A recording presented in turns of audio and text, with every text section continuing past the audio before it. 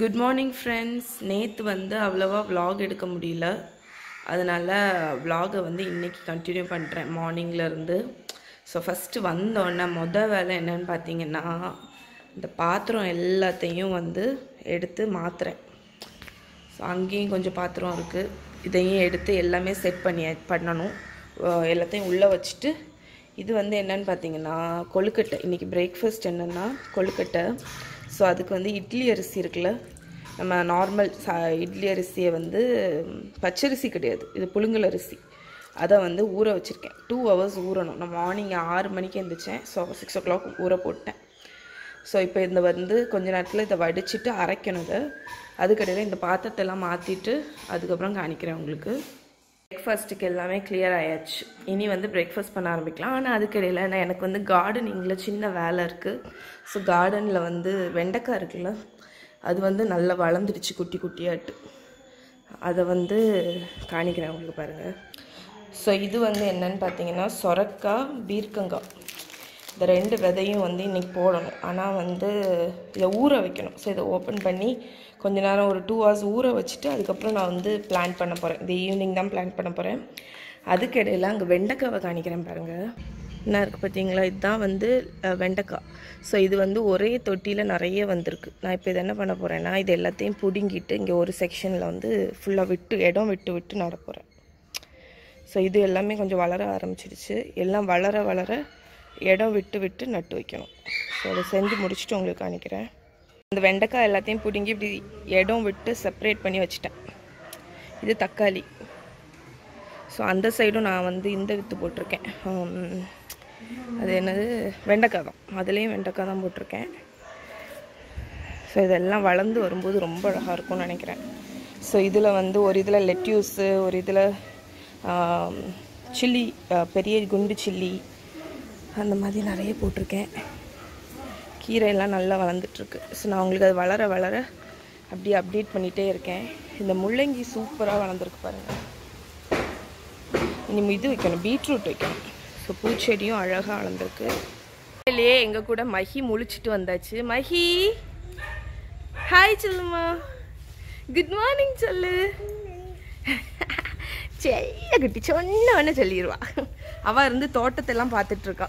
எது வளர்ந்துருக்கு, எது வளரல, நம்ம எதை பிக்கலாம். நைட்டு போடும்போது இந்த ட்ரெஸ் தான் போட்டுவிட்டேன், புலி ட்ரெஸ். ஸோ ஏசியில் படுக்கும்போது சோமாக இருக்கும்ல, அதனால. ஓகே, இப்போ நான் பிரேக்ஃபாஸ்ட் பண்ண போகிறேன். இது வந்து ஊறி இருக்கும். இதை வந்து வடிச்சிட்டு மிக்சியில் எடுத்துடலாம். நான் வந்து ஒரு அரிப்பில் போட்டு ஃபுல்லாக வடிச்சிட்டேன். தண்ணி எல்லாமே போயிடணும். அதுக்கப்புறம் மிக்சியில் போட்டு இந்த ரவை இருக்குல்ல, ரவை டெக்ஸ்டருக்கு பொடிச்சிடணும். ஸோ இந்த கொழுக்கட்டை வந்து ரொம்ப ஈஸி. நீங்கள் மாவு அரைக்க வேண்டாம், தண்ணியில் போட்டு வேக வைக்க வேண்டாம். சில கொழுக்கட்டையெல்லாம் தண்ணியில் போட்டு வேக வைக்கணும், அப்போ கரைஞ்சிடுமோன்னு பயம் இருக்கும். இதெல்லாம் ஆவியில் தான் வைக்கணும். அதுவும் இல்லாமல் நம்ம நார்மல் இந்த சாப்பாட்டு ரைஸ் வச்சு அரைக்கிறதுனால குழந்தைங்களுக்கும் கொடுத்துக்கலாம். பச்சரிசினா வந்து டைஜஸ்ட் ஆகுமான்னு தெரியாதுல்ல. ஸோ இது வந்து குழந்தைங்களுக்கு வந்து ஏற்ற ஒரு டிஷ்ஷு. ரொம்ப நியூட்ரிஷியஸ் அண்ட் ரொம்ப ஹெல்தி. ஸோ இந்த கொழுக்கட்டை வந்து எனக்கு யார் சொல்லி தந்தான்னு பார்த்தீங்கன்னா என்னோடய பெரியம்மா சொல்லி கொடுத்தாங்க. ஸோ நாஞ்சில் பிரேமா சமையல், அவங்க இல்லை, இன்னொரு பெரியம்மா இருக்காங்க. எங்கள் அம்மாவுக்கு அக்கா, 2 அக்கா உண்டு. ஸோ அதில் இன்னொரு அக்கா, அவங்க பேர் தேவிகா. ஸோ அவங்க வந்து சூப்பராக சமைப்பாங்க. அவங்க போலி போடுறதுல எக்ஸ்பர்ட். நான் கண்டிப்பாக ஒரு நாள் அவங்கள கூட்டிகிட்டு வந்து உங்களுக்கு பூரன் போலி எப்படி போடணுன்னு காணிக்கிறேன். என்னோடய பிளாகில் நான் பூரன் போலி ரெசிபி போட்டிருக்கேன். அதுவும் அவங்க தான் பண்ணது. அவங்க ஃபோட்டோ அதில் இருக்கும், நீங்கள் செக் பண்ணி பாருங்கள். பூரன் போலி எம்மி டம்மின்னு கூகுளில் அடிங்க, உங்களுக்கு வந்து என்னோடய ரெசிபி கிடைக்கும். ஸோ நான் அவங்கள ஒரு நாள் வந்து சேனலில் விலாக் எடுக்கிறேன். அவங்க வீட்டுக்கு வரும்போது போலி செஞ்சு எடுக்கிறேன். ஸோ இது ஃபுல்லாக வடியட்டும். என்ன பார்த்தீங்களா, தண்ணி வடிஞ்சிட்டே இருக்குது பார்த்தீங்களா. ஃபுல்லாக வடிஞ்சோடனே மிக்சியில் போட்டு நம்ம வந்து கிரைண்ட் பண்ணிடலாம். 2 பேட்சாக கிரைண்ட் பண்ணுறேன், அப்போ தான் வந்து நல்ல ஈவனாட்டு பொடியும்னு சொல்லிட்டு. ஸோ இதை ரவை மாதிரி பொடிச்சிட்டு உங்களுக்கு காணிக்கிறேன். ஸோ இந்த டெக்ஸ்டரை பாருங்கள், ரவை சரியா, அவ்வளோதான். இவ்வளோதான் ப்ரொசீஜர். இது அப்படியே சாப்பிட முடியாது, இன்னும் ஒரு சின்ன ஸ்டெப் இருக்குது. ஸோ இதை வந்து நான் ஃபுல்லாக கிரைண்ட் பண்ணிவிட்டு உங்களுக்கு காணிக்கிறேன். இந்த ரைஸையும் கிரைண்ட் பண்ணணும், மொத்தமாக கிரைண்ட் பண்ணிவிட்டு காணிக்கிறேன். ஸோ இப்போ நான் எல்லாம் பொடிச்சிட்டேன்னா இப்போ வந்து இதை மெஷர் பண்ணணும், எத்தனை கப்பு இருக்குது. ஏன்னா அத்தனை கப்பு தண்ணி ஊற்றி தான் இதை வேக வைக்கணும். அதனால் ஒரு கப்புக்கு வந்து ஒரு 1.5 கப் தண்ணி விடலான்னு நினைக்கிறேன். ஸோ 1.5 கப் தண்ணி ஊற்றி நம்ம கொதிக்க வைப்போம். அதனால் நீங்கள் எத்தனை கப் இருக்குதுன்னு மெஷர் பண்ணுங்கள். ஸோ ஃபுல்லாக மெஷர் பண்ணிவிட்டு காணிக்கிறேன். இதில் வந்து கிட்டத்தட்ட ஒரு 4-4.5 கப் இருக்கும்னு நினைக்கிறேன். ஸோ கரெக்டாக இதில் 4.5 கப் இருக்குது. ஸோ நான் வந்து தண்ணி வந்து டோட்டலாட்டு நான் வந்து தண்ணி வந்து 1க்கு 1 தான் விட போகிறேன். ஏன்னா பிறகு ரொம்ப இதாகிடக்கூடாது. அதனால் எனக்கு இதான் ஃபஸ்ட் டைம் ட்ரை பண்ணுறேன். அவங்க தண்ணி மெஷர்மெண்ட் என்கிட்ட சொல்லலை. ஸோ தண்ணி உனக்கு தெரியும்ல, நீ அதுக்கு தக்கன விட்டுக்கோ அப்படின்னு சொன்னாங்க. அதனால் நான் 1க்கு 1 விட்டுட்டு ஹாட் வாட்டர் கையில் வச்சுக்க போகிறேன். தேவைப்படும் போது விட்டுக்க போகிறேன். ஸோ இப்போ நம்ம கொழுக்கட்டை பண்ணிவிடுவோமா? இப்போ இந்த கடாயில் வந்து எண்ணெய் ஊற்றிருக்கேன். ஒரு 1 டேபிள் ஸ்பூன் கோகோனட் ஆயில் ஊற்றிருக்கேன். இதில் வந்து நம்ம தாளிக்கிற ஐட்டம்லாம் போட்டுடலாம். கடுகு, அதுக்கப்புறம் உளுத்தம்பருப்பு கொஞ்சம் ஜாஸ்தியாகவே போடுங்க. கடலைப்பருப்பு, நான் கொஞ்சம் எல்லாத்துலேயுமே ஜீரகம் கொஞ்சம் போடுவேன். ஜீரகம் வந்து ஆப்ஷனல் தான். ஸோ இது வந்து நல்ல கோல்டனாக ஃப்ரை ஆகட்டும்.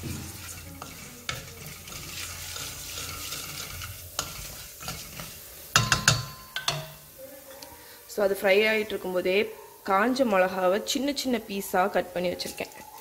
அப்போ தான் அது வந்து கொழுக்கட்டையில் நம்ம வந்து உருட்டும் போது இலகி போகாது. பெருசாக இருந்தால் இலகிடும். அப்புறம்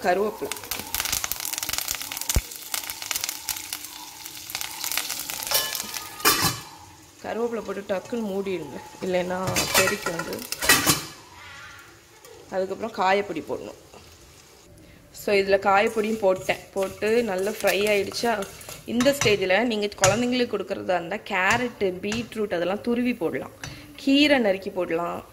எது வேணாலும் போட்டு வதக்கிக்கலாம். கொழுக்கட்டையில் இன்ஃப்யூஸ் ஆகிடும். ஸோ கலர் கோகோனட் வச்சு கொழுக்கட்டை மாதிரி பண்ணலாம். கேரட் கொழுக்கட்டை அது ஆரஞ்சு கலரில் இருக்கும். பீட்ரூட் ரெட்டு, கீரை வந்து பச்சை கலரில் இருக்கும். அது மாதிரி நீங்கள் வெரைட்டியாக பண்ணலாம். நான் இன்றைக்கி ப்ளெயினாக வைக்க போகிறேன். ஸோ இதில் வந்து 4.5 கப் தண்ணி விட போகிறேன். ஸோ 1 கப் மாவுக்கு ஒரு கப் தண்ணி அந்த ரேஞ்சில் விட்டுருக்கேன். இதுவே கரெக்டாக இருக்கும்னு நினைக்கிறேன். நல்ல ஹாலாக நான் 1.5 கப் விடலை.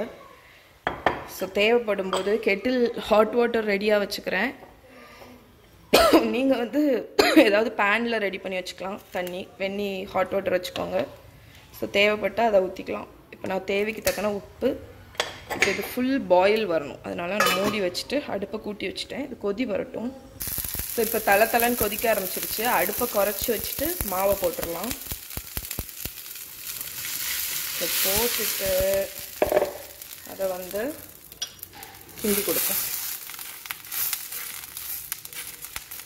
ஸோ நீங்கள் கிண்ட அது வந்து தண்ணி எல்லாத்தையும் அப்சர்வ் பண்ணி கட்டியாக சப்பாத்தி மாவு மாதிரி ஆகிடும்.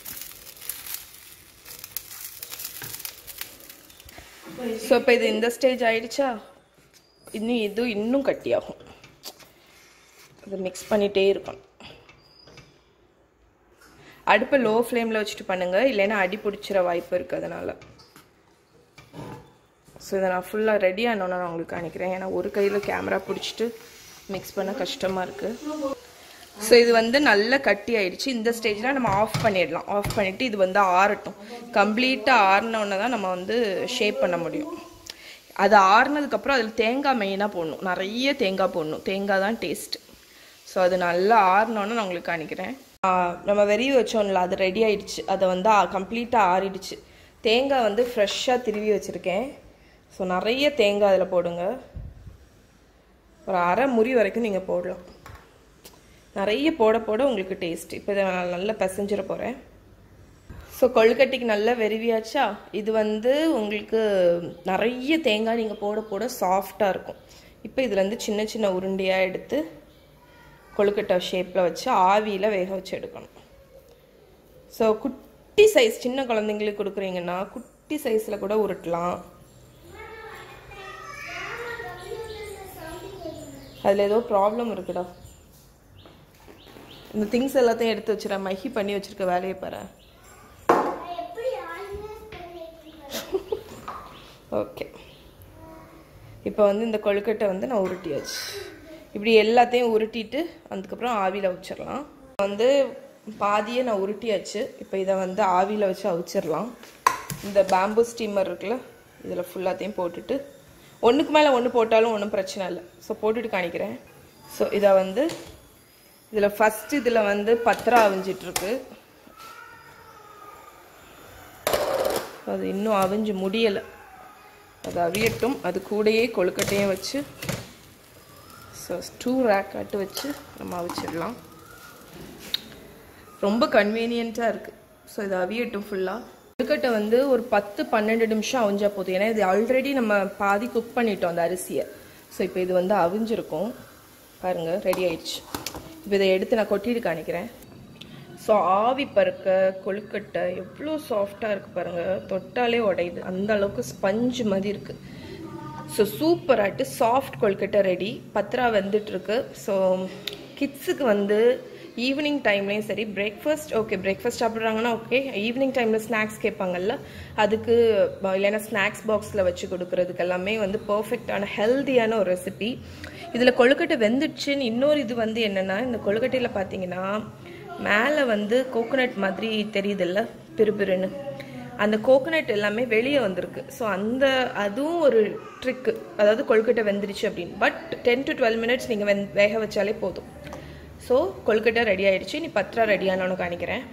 வந்து காலையிலேயே எந்திரிச்சு வந்துட்டு ஒரு பெரிய செருப்பையும் போட்டுட்டு இந்த ஏரியாவை கழுவி விட்றேன்னு பண்ணி விட்றாங்க. பயங்கர ஹெல்ப்புங்க எனக்கு மகா, ரொம்ப பொறுப்பாக பண்ணுவா கேட்டிங்களா. அதுவும் நான் இப்போ வீடியோ எடுக்கிறேன்னு தெரிஞ்சவொன்னா கொஞ்சம் நிறைய ஆக்ட் விடுவாள். ஓகே, ஆனால் நீட்டாக கழுவி விடுவாள். சின்ன பொண்ணு கழுவி விட்ட மாதிரி இருக்காது, நல்லா சுத்தமாக கழுவி விடுவாள்.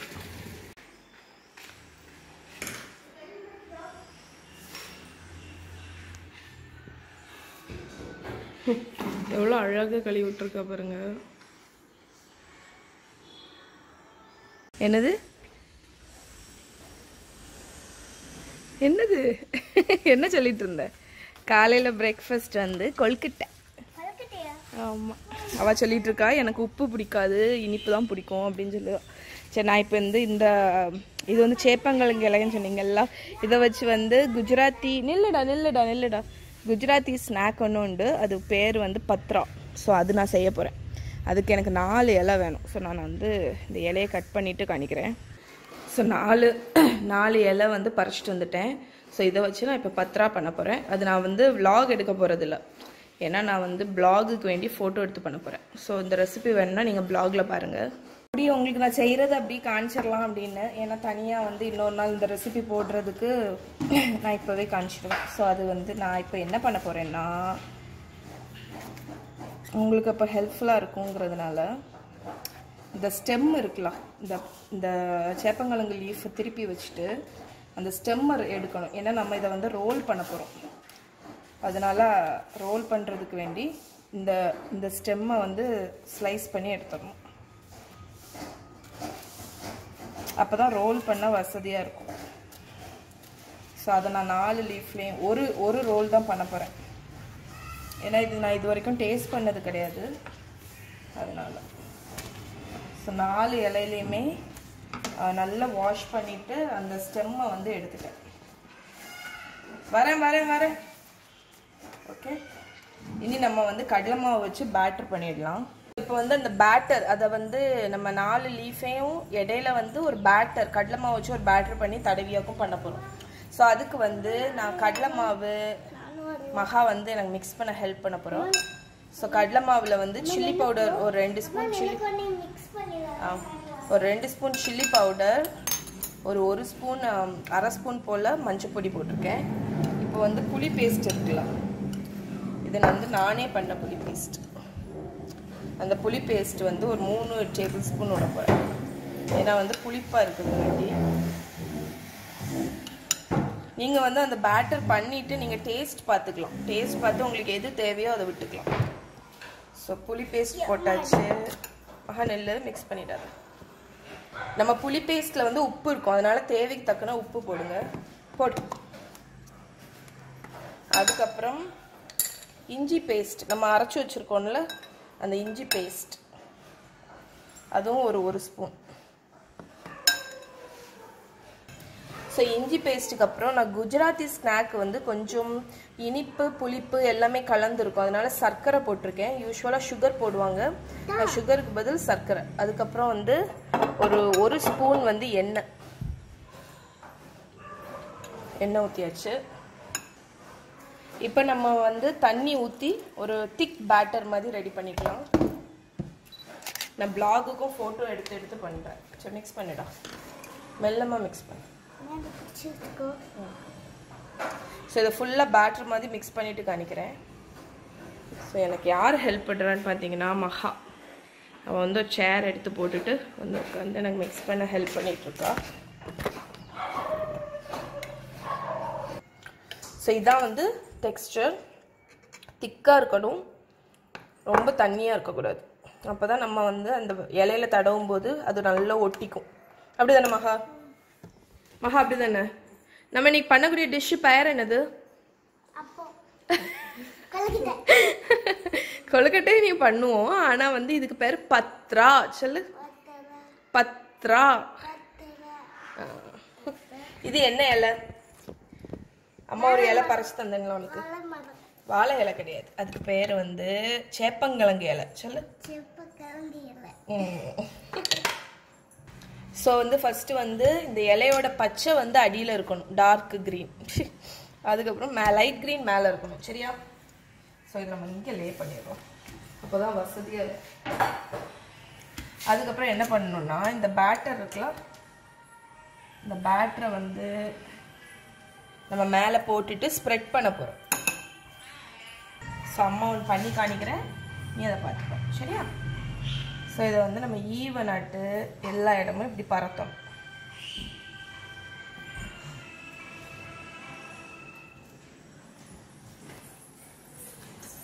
இந்த பேட்டரை டேஸ்ட் பார்த்துருங்க, அது நல்ல எரிப்பு, உப்பு, புளிப்பு எல்லாமே கரெக்டாக இருக்கும். அப்போ தான் உங்களுக்கு அது நல்ல டேஸ்ட்டாக வரும். இந்த ரெசிபி வந்து நான் பண்ணணும்னு ரொம்ப நாளாக வெயிட் பண்ணிகிட்டே இருந்த ரெசிபி. ஆக்சுவலாட்டு வந்து இங்கே எங்கள் ஊரில் வந்து இந்த சேப்பங்கிழங்கு இலை வந்து அவ்வளோவா கிடைக்காது. ஸோ அதனால வந்து பண்ண முடியாமல் இருந்து, பட் இப்போ எங்கள் வீட்டிலேயே வந்து இது சூப்பராக வளர்ந்துருக்குன்னா பயங்கர ஹாப்பியாக இருக்குது. ஸோ இனி எப்போல்லாம் வேணுமோ இந்த சேப்பங்கிழங்கு இலையை வச்சு கூட்டுக்கறி பொரியல் அதெல்லாமே வந்து பண்ணுவாங்க. நான் உங்களுக்கு வந்து அது ஒரு நாள் பண்ணி காணிக்கிறேன். ஸோ இப்போ ஈவனாக இது தடவியாச்சா? இப்போ தடவினோடனே அடுத்த இலை எடுத்துட்டு இதே இதுக்கு மேலே அப்படி வைமாகா, அதே மாதிரி வைக்கணும். ஹேய் ஓகே, அதே மாதிரி அதுக்கு மேலே அந்த ஹார்ட் அங்கே எப்படி வரணும். ஓகே, கையெடுத்துரு. ஓகே, ஸோ இந்த இலையை வந்து மேலே எப்படி வைக்கணும், இப்படி நம்ம 4 லீஃபையும் வைக்க போகிறோம். சரியா? இப்போ இதுக்கு மேலே மறுபடியும் நம்ம மசாலா அந்த பேஸ்ட்டை போடணும். ஸோ மகா இருந்து தடவிட்டு இருக்கா.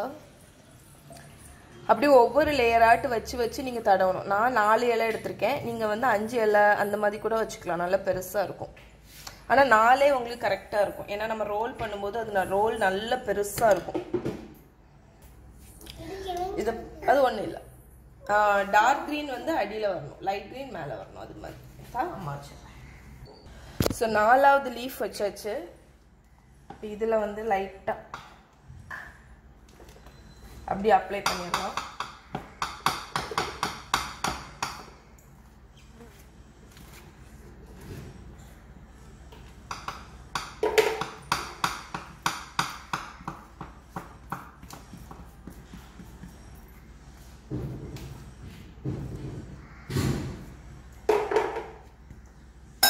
ஓகே, இனி இதை ரோல் பண்ணிடலாம். இப்போ நம்ம இதை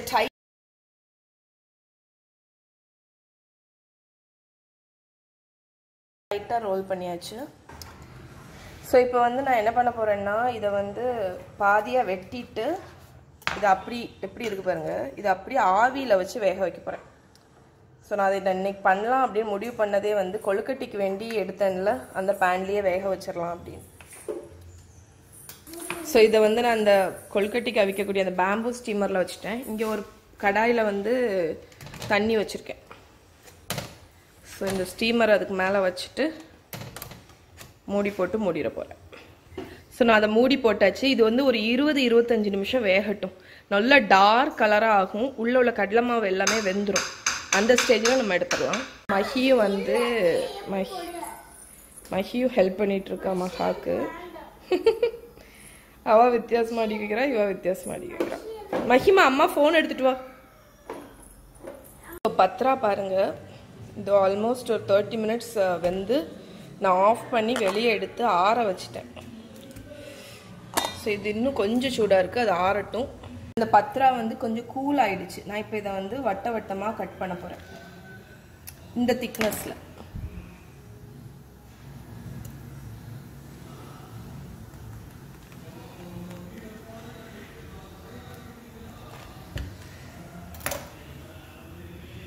இந்த மாதிரி கிடைக்கும். இனி இதில் வந்து நம்ம ஃப்ரை பண்ணணும். தோசை தவாவில் வந்து எள்ளு எல்லாம் போட்டு நான் உங்களுக்கு காணிக்கிறேன். ஸோ எல்லாத்தையுமே ரொம்ப அழகாக ஸ்லைஸ் பண்ணியாச்சு. இப்போ நம்ம பேன் ஃப்ரை பண்ணிடலாம். நான் இந்த தோசை தவாலையே நான் தாளிச்சிட போகிறேன். ஸோ கொஞ்சம் எண்ணெய் ஊற்றிருக்கேன், அதில் கடுகு ஜீரகம் போட்டிருக்கேன். அதுக்கப்புறம் எள்ளு போடணும்.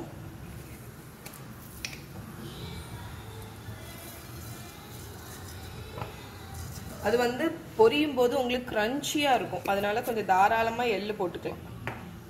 இது நல்ல கோல்டனாக ஃப்ரை ஆகட்டும். ஸோ இதில் கொஞ்சம் காயப்பொடி போட்டுக்கோங்க.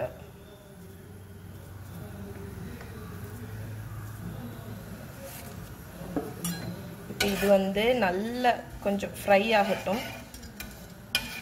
ஃப்ரை ஆனோன்னா நம்ம வந்து பத்ரா இருக்கலாம், நம்ம கட் பண்ணி வச்சுருக்கோம்ல, அதை வந்து போட்டுருவோம். நான் வந்து யூஸ்வலாக கருவேப்பிலை போட மாட்டேங்க, நான் கொஞ்சம் கருவேப்பிலை.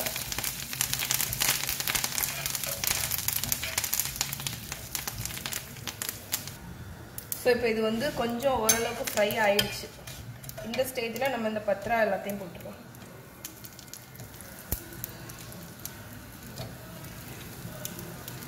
போட்டு 2 சைடும் பேன் ரோஸ்ட் மாதிரி பண்ணிட்டா போதும், கோல்டன் ஆகிற வரைக்கும்.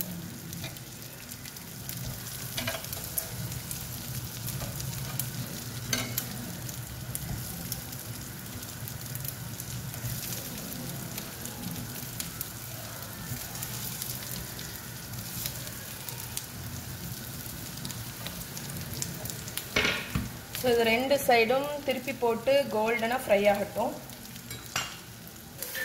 ஸோ இது கொஞ்சம் ஃப்ரை ஆனோன்னா ஒரு நிமிஷம். ஸோ நம்ம இதை அப்படியே திருப்பி போட்டுடலாம். திருப்பி போட்டு லைட்டாக கொஞ்சம் சீசனிங் வர்ற வரைக்கும்.